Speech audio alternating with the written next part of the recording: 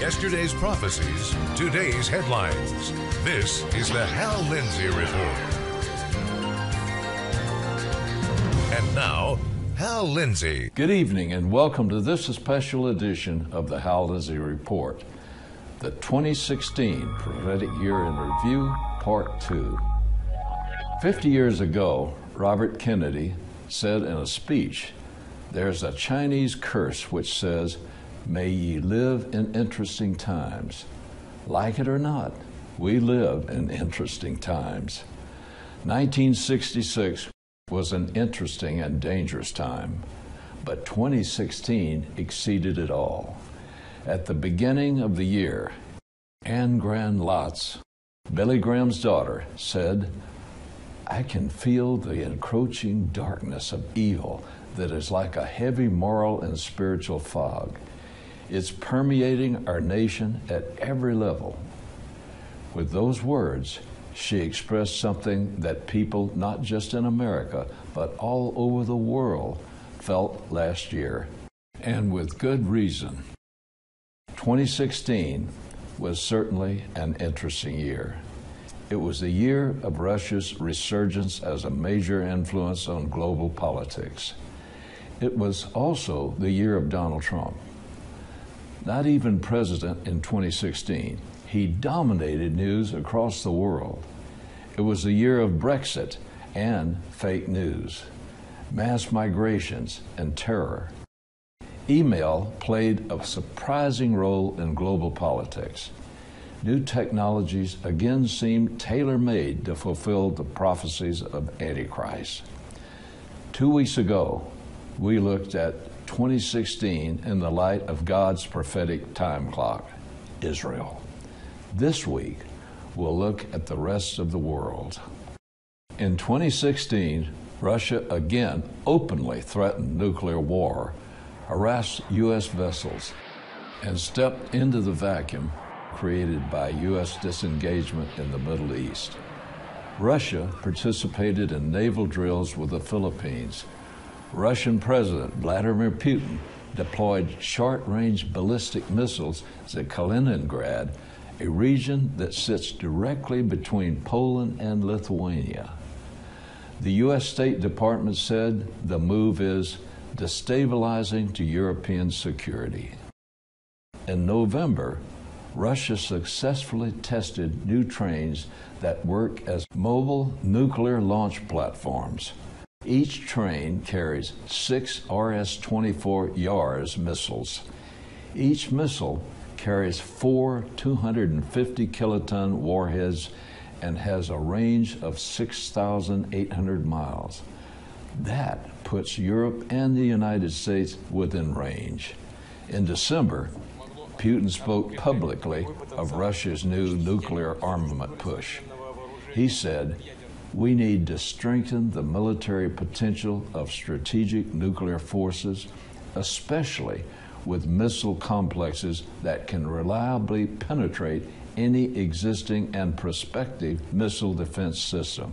Just one day earlier, Russia successfully tested the new PL-19 Noodle missile. The PL-19 is a satellite killer. That's significant because much of the amazing capability of the U.S. and the NATO forces depend on communications and global positioning satellites. What's Russia's end game? Mark Snyder of the National Institute for Public Policy made this assessment. He said, Russia is getting ready for a big war, which they assume will go nuclear, with them launching the first attacks. The July coup d'etat attempt in Turkey precipitated a massive and violent response from Turkish President Recep Tayyip Erdogan.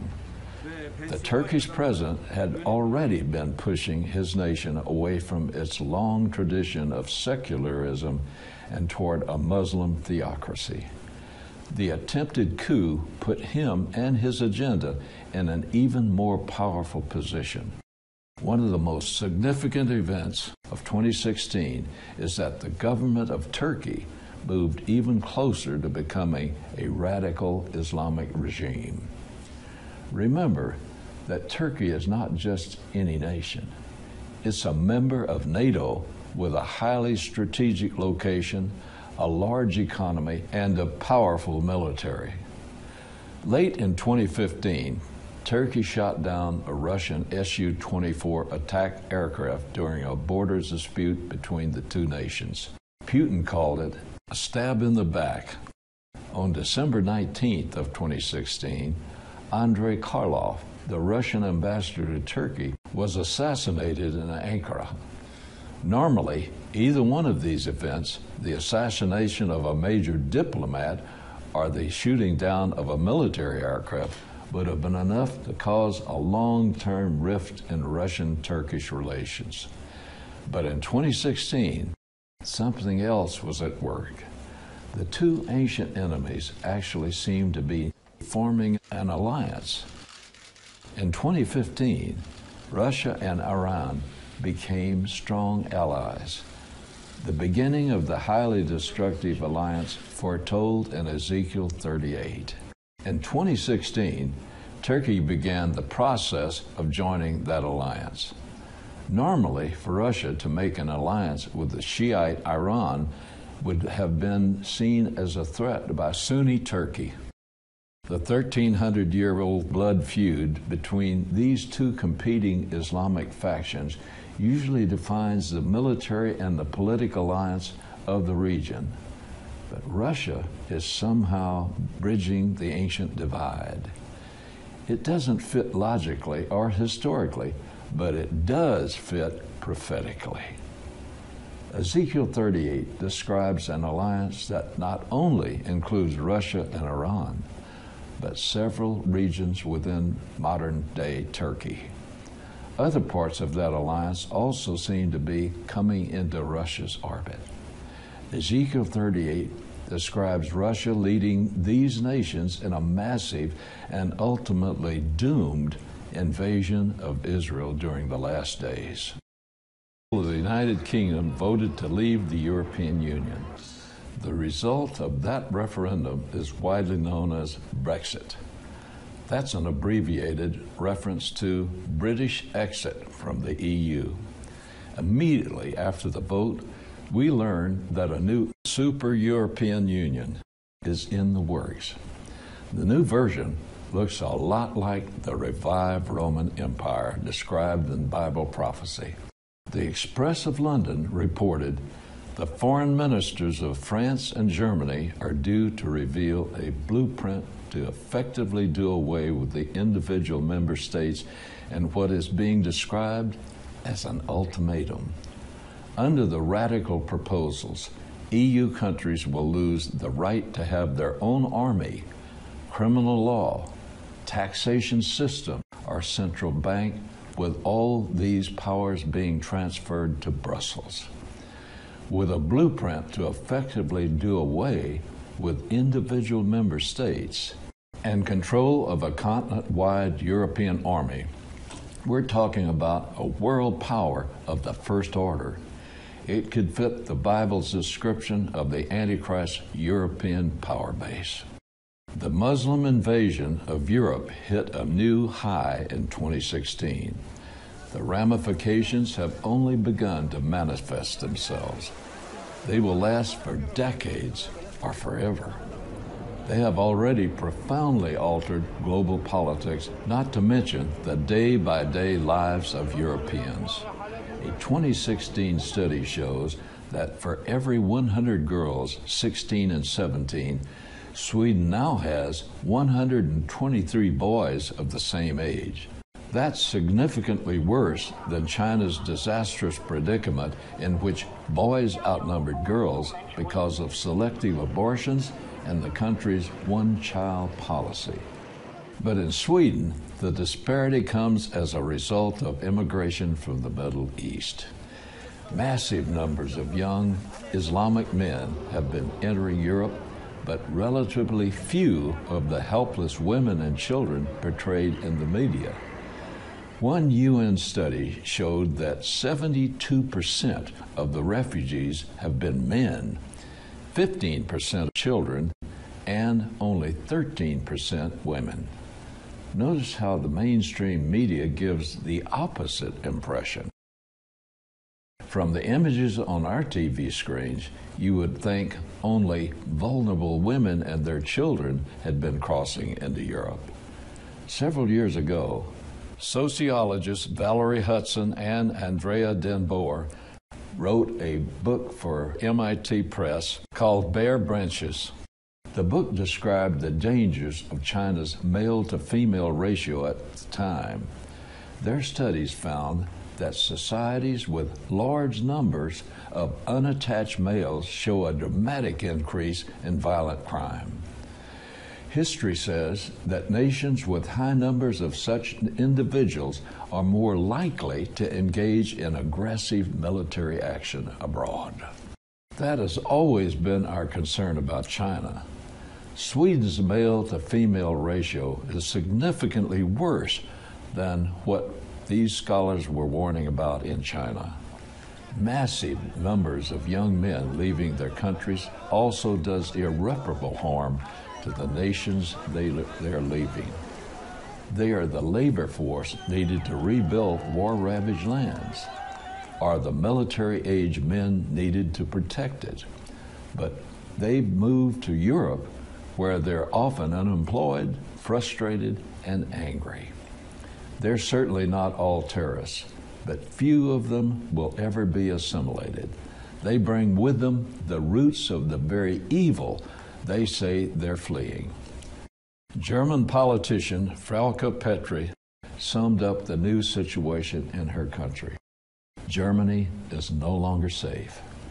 Because of this, a dangerous backlash is growing. In 2016, Hitler's Mein Kampf returned to the bestseller list, 91 years after it was written. These lessons also apply to the United States. In a recent book, CIA contractor James Mitchell wrote that under interrogation, notorious terror leader Khalid Sheikh Mohammed said that the terror attacks were good, but the practical way to defeat America was through immigration and by outbreeding non-Muslims. Mitchell quotes Sheikh Mohammed as saying, "Eventually, America will expose her neck to us for slaughter." Jesus said that near the end of the age, nation will rise against nation. It's important to understand that the Greek word translated nation is ethnos, from which we get the word ethnic. Jesus wasn't speaking here about countries rising against one another, though he also predicted that. In this instance, he was talking about people groups banding together against other people groups. The migrant crisis in Europe has different European ethnic groups rising up against one another across the continent. In 2016, nationalism exploded into mainstream European politics. We also saw it in the United States. The American melting pot showed signs of resegregation. Black Lives Matter is a good example.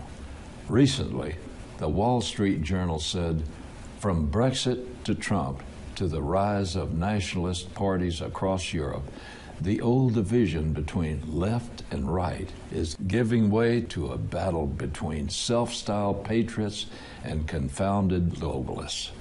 But globalism also made major inroads in 2016. I pointed out in last year's Prophetic Year in Review how world trade agreements are creating governments higher than those of the nations which form the alliances. The Trans-Pacific Partnership, or TPP, is the worst of these so far. It seems illogical to think that there could be a simultaneous rise in both nationalism and globalism. But that's what the Bible predicted for the end times, and that is what's happening right now in 2016. The persecution of Christians continued unabated last year, but with little notice from the world's elites. The United States took in about 11,000 Syrian refugees during the year. only 56 of the 11,000 were Christians, even though the U.S. Congress and the UN have officially declared that what's happening to the Christians in Syria is genocide. Jesus said that in the last days we would face persecution. Our brothers and sisters are facing it right now. The Bible also talks about a time when many will cease to preach sound doctrine. Last year, Pope Francis accused Donald Trump of not being Christian because the candidate wants to build a wall along the U.S. border of Mexico. The Bible says, "By grace you have been saved through faith, and that not of yourselves, is a gift of God, not as a result of works." But according to this Pope, you are saved by holding the right political views.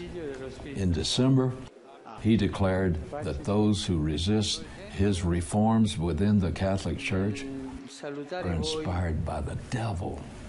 Friends, we're not redeemed by our political views, but by the blood of Jesus Christ.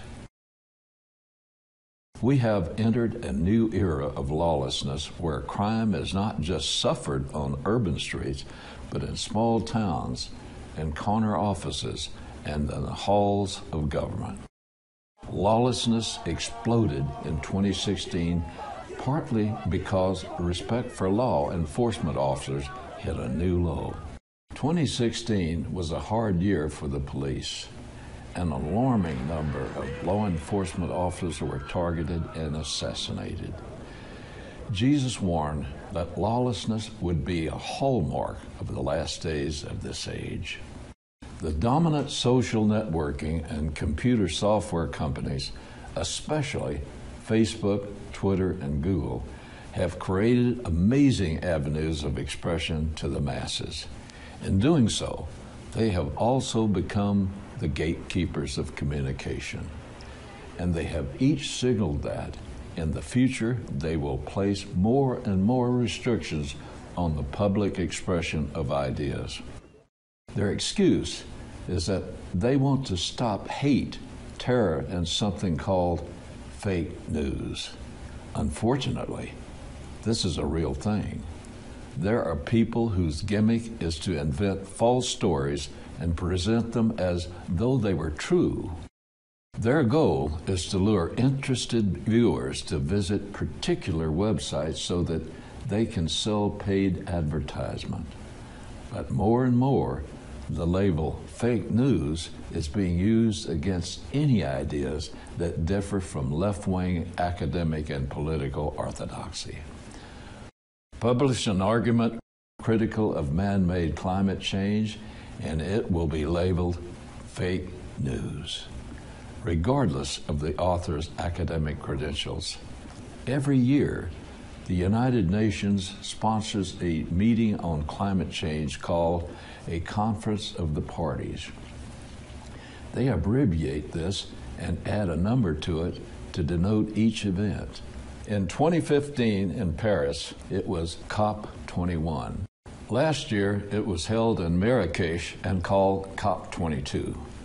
The official COP22 website recently ran a story that bragged in its headline, "Climate deniers linked with Trump's EPA pick booted from COP22 talks." So if you disagree with the orthodox position, you're not allowed to be a part of the conference, even if you represent the leader of the world's largest economy and most influential nation.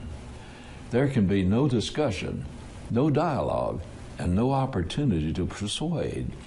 Either you toe the line or you get the boot. Also, notice that those who disagree are no longer labeled climate change deniers, but just climate deniers.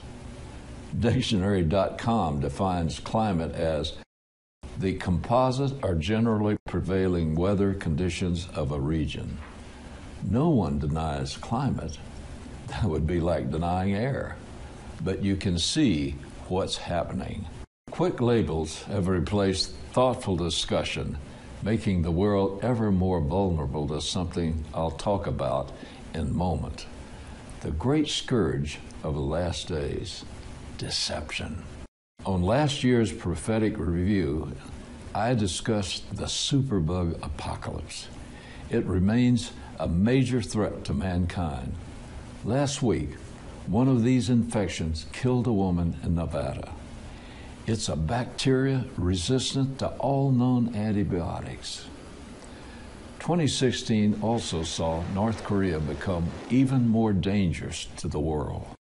China's growing belligerence and aggression, turmoil in Central and South America, including the pending collapse of Venezuela and the death of Fidel Castro. We could do a month of programs on terrorism and only scratch the surface. 2016 was a year when a wave of occult practices touched America as perhaps never before.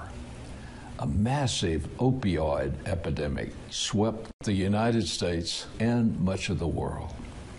All of this fulfills Bible prophecy to a T.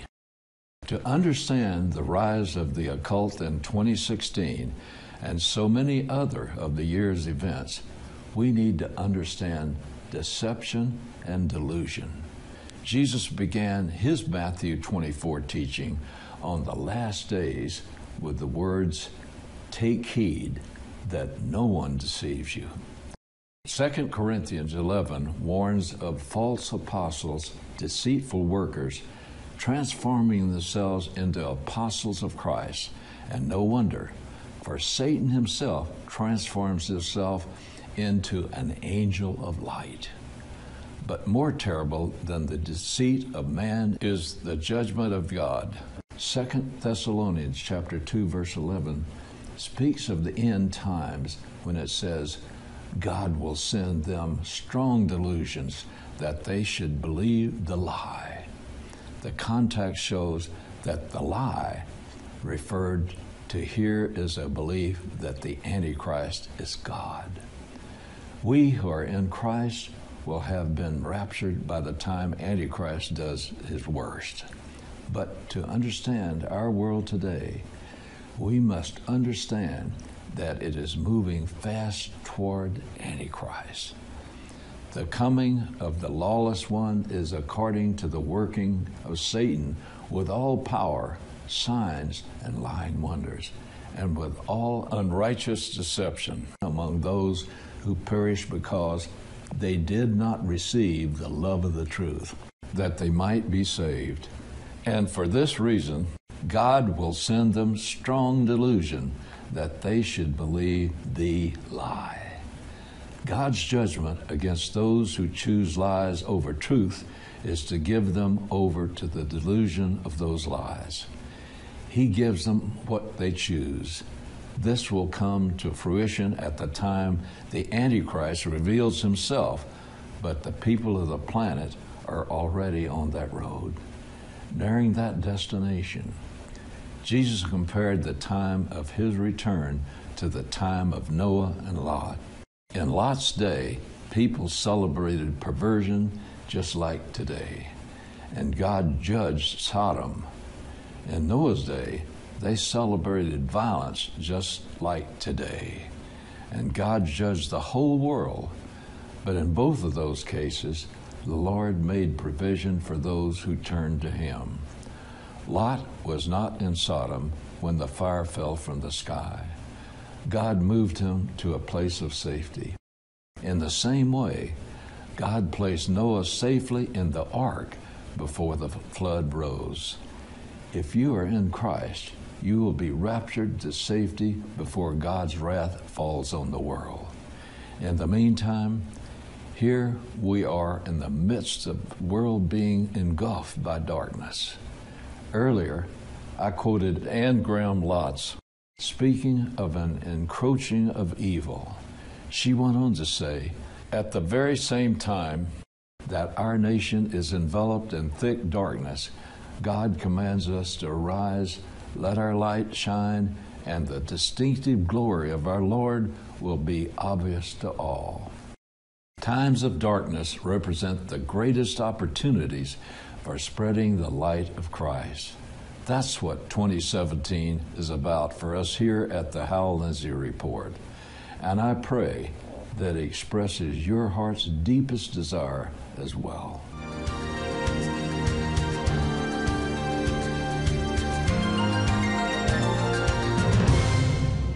Well, that's it for tonight, folks. God willing, I'll see you next week. You've been watching the Hal Lindsey Report. To support this program, send your tax-deductible gift to Hal Lindsey Media Ministries, P.O. Box 470470, Tulsa, Oklahoma 74147. You can also support this ministry online. Visit hallindsey.com or call 1-888-RAPTURE.